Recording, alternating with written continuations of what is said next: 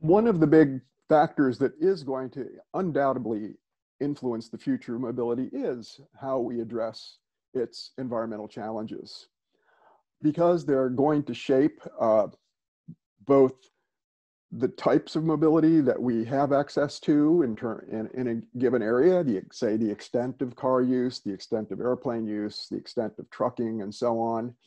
And environmental considerations will also shape the nature of those things. It will change how our vehicles are.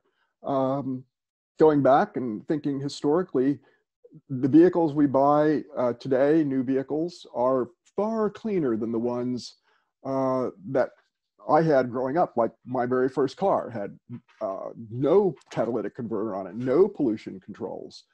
And as we go forward and factor in some of these environmental challenges in mobility, they are inevitably going to shape the kinds of mobility systems we have in the future.